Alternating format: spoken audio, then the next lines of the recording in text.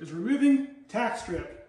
A lot of fun, right? Well, if this was in a wood floor, this is a lot easier to do, but when these are shot into the ground or hammered into concrete, it becomes a little more difficult of a task to pull these up. So an easy way to do it is to have a floor scraper, but most people don't have this type of tool at home. So I'm going to show you an easy way to remove the tack strip from a concrete floor using nothing but a flathead screwdriver and a hammer.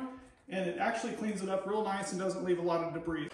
Using your screwdriver and your trusty hammer, you can see and locate the tops of the bigger nails that have been driven down into the concrete. Now be careful, because these little tack strip pieces are sharp. They're meant to grab the carpet. So you use your flathead screwdriver and placing it on the ground at the base of where this nail is.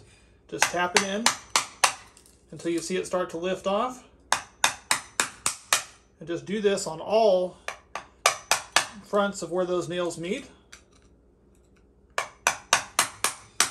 And it should just pop right up, like that. If for some reason while pulling up your tack strip, one of the nails happens to remain stuck in the concrete floor, you can simply use the back side of your hammer, the claw side, to go underneath it like you would a normal nail and just pop it off, just like that. And that's how you remove all the tack strip from around the base of your home. I hope that this helped. If you did find it helpful, please feel free to like and subscribe.